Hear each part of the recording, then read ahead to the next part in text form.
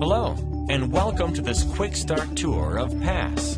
In this video, we'll guide you through a simple sample size calculation using the two-sample t-test procedure to highlight some of the important features and capabilities of the software. When you start PASS, the first window that appears is called the PASS Home window. This window is primarily used to find and load power and sample size calculation procedures. You can find any procedure by entering keywords in the search bar. Or you can locate a procedure using the category tree. As you select each topic in the tree, a list of associated procedures is displayed. You can shorten the list by expanding the tree and selecting subcategories. To find the two-sample t-test procedure, we expand Means, to Independent Means, and then click on T-Test. Now we're presented with a short list of available procedures associated with this topic. Click on the View buttons to change how this list is displayed. For this demonstration, we'll calculate sample size for the equal variance t-test. The choices indicate that we can specify the effect size using differences or means. Let's load the procedure that uses differences. The window that now appears is called the Procedure window. This window contains all of the calculation input parameters and options organized on tabs. The important design parameters that directly affect power and sample size calculations are contained on the uppermost tabs, located above the horizontal line. You should consider every option on each of these tabs before running your sample size calculation. The actual options on these tabs vary from procedure to procedure, but the layout will be similar to what you see here. Additional report and plot customization options are provided on the tabs located below the horizontal line. These options do not affect calculations and do not always need to be considered. The options on tabs below the line are about the same in every procedure. The Help pane provides several resources to help you use PASS effectively. As you mouse over each option, the Option Info section provides in-depth information. If you'd like more help, expand the Help Center. The Help Center contains links to online training videos and the procedure documentation. Each procedure in PASS is fully documented with technical details, examples, and validation. If you don't want to see the options in the Help Center, you can collapse it.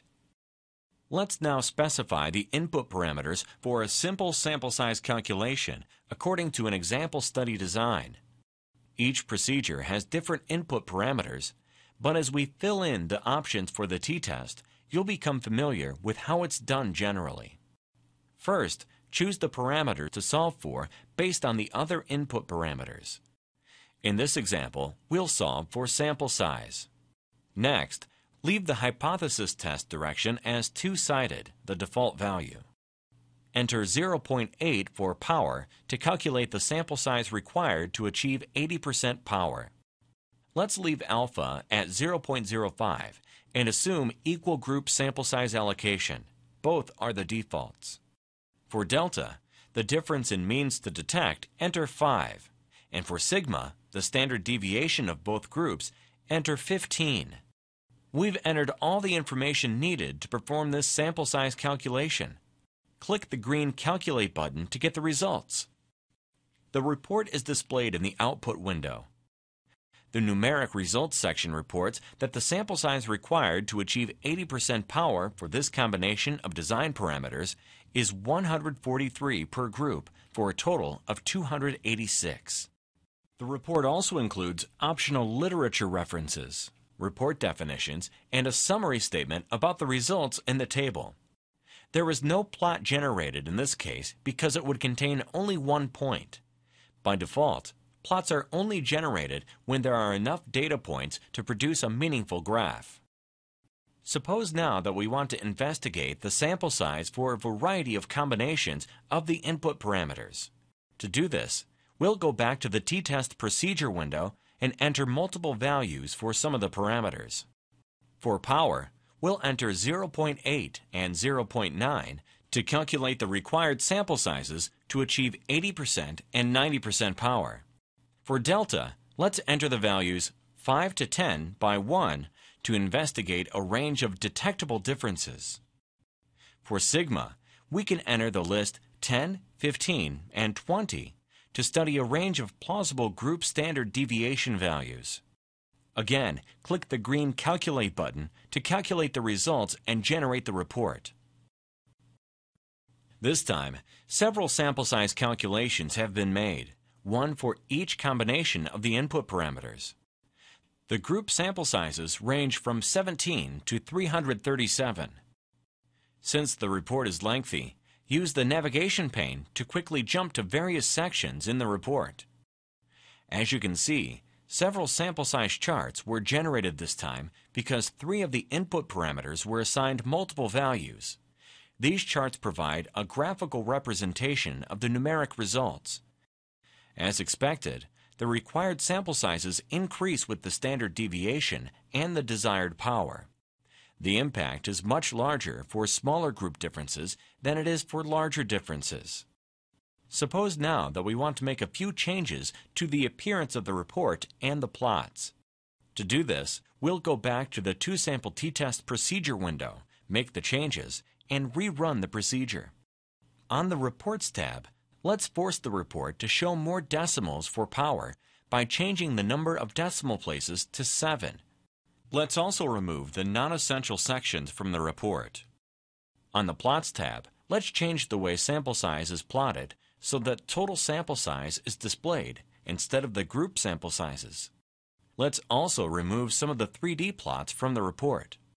The charts currently have difference on the x-axis. Let's change the x-axis parameter for the 2D plot to standard deviation. Now click on the 2D plot format button and change the legend so that it appears inside the plot. Notice that the sample plot displayed on the window is updated each time we make a change. Let's also check the option so that we can edit the 3D plot while the procedure is running. Now we'll use the Plot Text tab to change some of the title and label abbreviations. Change N to sample size, delta to difference, and sigma to standard deviation. We've made quite a few custom changes to the report. The settings we have entered are automatically saved when the procedure is closed and will be reloaded with the procedure when it is opened again. Since the procedure is set up just right, let's go one step further and save these settings to a file, which will allow us to use these exact settings at any time, even after resetting all options to their defaults. Since we are going to use this procedure in the future, let's also add it to the Favorites list by clicking on the Add to Favorites button. This will allow us to easily find it at any time. Your favorite and recent procedures can be accessed from the toolbar on all of the major windows in PASS. Now click the green Calculate button to get the results. The calculations will stop before the report is generated to allow you to edit the 3D plot. Let's first change the colors on the plot. To change the plot's 3D orientation, left-click on the plot preview and drag your mouse. Click OK to save the settings and view the report. Notice that the values for power are now displayed with 7 decimal places. The plots have also changed according to our specifications, with total sample size now being displayed on the y-axis and standard deviation on the x-axis of the 2-dimensional plots. Double-click any graph to enlarge it. All plots can easily be saved to any one of several file formats. This report looks just right, so let's save it to the gallery by clicking the Add Output to Gallery button. This will allow us to compare this report to other calculations later on in this session. The output window is cleared each time a new report is generated, but the gallery is not. You can easily switch between the gallery and the output using the navigation buttons in the toolbar. We can also save the entire report or easily copy and paste individual sections into a document or presentation.